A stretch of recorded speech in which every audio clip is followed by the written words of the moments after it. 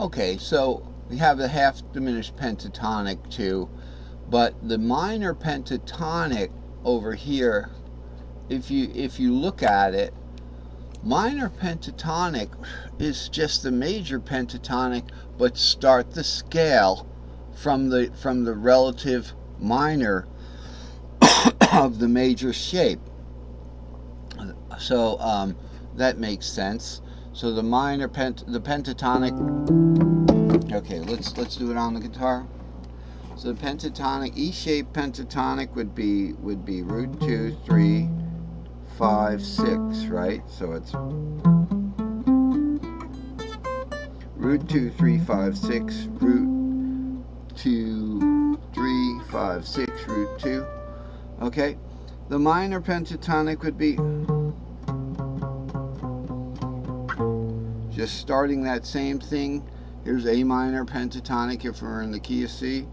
It's 6 root 2, 3, 5, 6 root 2, 3, 5, 6 root. That's why I don't do a separate chart. And this is very important to remember. What do we have to memorize and what do we not have to memorize? So first you have to memorize a certain minimal amount of things, and then you have to learn and internalize how to use them. So that's how to use the major pentatonic scales are just the minor pentatonic scales. Okay. So I have that right here. The major pentatonic scales and the minor pentatonic scales are the string shapes are exactly the same. You know, so why should I redraw it? Okay, that kind of thing. Why redraw it? We're supposed to get an arrow here. There. All right. The minor and the major pentatonic scales, 2, 3 on the top, 5, 6 on the bottom, are the same thing. Just the minor start from either the 2, the 3, or the 6. That's how you do that. And the way it stacks up, notice my choice of words, the way it stacks up, long pattern stack, we get our Phrygian, which is the 3, the Aeolian, and the Dorian trio right here on the pattern stack in the C box. So that's interesting. So with C, with the C cage here, your C, C-shaped C, key of C, C, you got Phrygian, and the fourth of that is going to be Aeolian. Okay, and then the Dorian, so it's Phrygian, Aeolian, Dorian, the first 3 notes of each. Follow that pattern, you got your Phrygian scale, Aeolian, and Dorian. I followed my own little notes there. I didn't choose the tuning warp or the tuning third, or I heard somebody yesterday refer to it as the border. Okay, so no matter what you call it, it's the tuning third. It's right here. Actually, this is an all P4 tuning. But if we were to move this part of the graph over, and I can show you this better in Paint. Okay, so here's a treat. We're going to do this in Paint, and it's going to work easier. Okay, and that is, we have this root to 4 relationship here. Okay, so we have root to 4 here. We got root to 4 here. Okay, if we want to cut this at the Dorian, okay, so let's say we're going to have the bottom string of this thing is going to be Dorian, Aeolian. Let's say we're going to start the Aeolian, which is the, you know, A minor pentatonic. Okay, so first of all, we're going to have 6 strings there. So it's going to be 1, 2, 3, 4, 5, 6. So we're going to need this many strings Okay, and all we're going to do with this is move it over. That's it. So now that's warped right there. Okay, see how it moves over, and now we have these intervals down here. 4 goes to 6 is a third. It didn't show me where's my third here.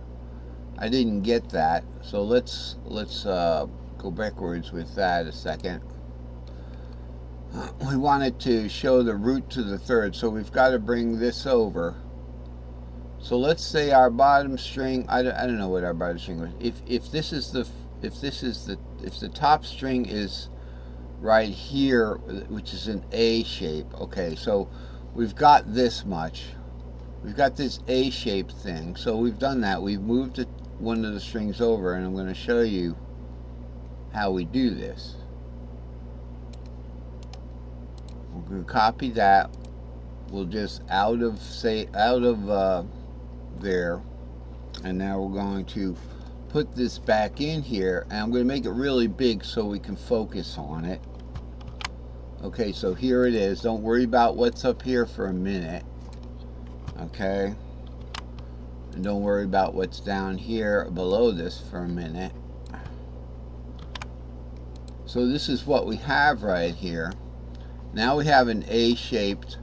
This doesn't matter here either, the C and the 4. That's kind of TMI there. We have our A-shaped box here. We're not going to be looking at this 7 either. Okay, so this is a little digression, but notice I moved it over. Now that it's warped over, and we're looking at an A shape on the bottom here. Okay, so this is Mixolydian once again down here. Okay, once again we've got Mixolydian down here now. So, and we don't have any need to worry about what are we calling all this stuff. Okay, so there it is, and then of course we don't want half words over here. Okay, and we're not going to play much of a Dorian scale up there either. So that's it. This is our Mixolydian cage. It's our A-shaped cage. Here's root 5, and there's 3 above the root. You see how that works? We took it from a pattern and we turned it into an A cage. So it's 5, 6, and key of C would be 5, 6, 7 root 2, 3, 4, 5, 6, 7 root. Now warp up. You know, hop that third up here.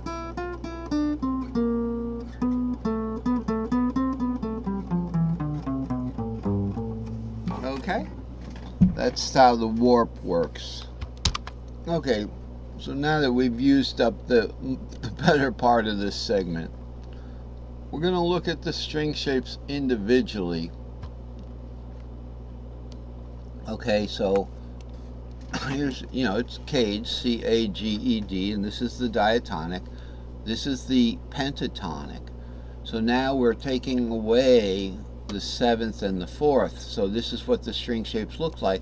And this is your basic, these are the basic string shapes for the pentatonic scales. You just stack these string shapes up the way they're supposed to be stacked up. Okay? Which goes C, G, Chuck's good dog, always eats Chuck. So it's, they'll be on top of one another like that. The C pentatonic, as everybody probably knows. C, G, D, A, warp over, or E, and then back to C, shape fitting that E and that C there. Okay, and that's shape fitting on your, let's see, E to a C there. They're aliased practically. No, that was an A shapes. Let's do that one more time.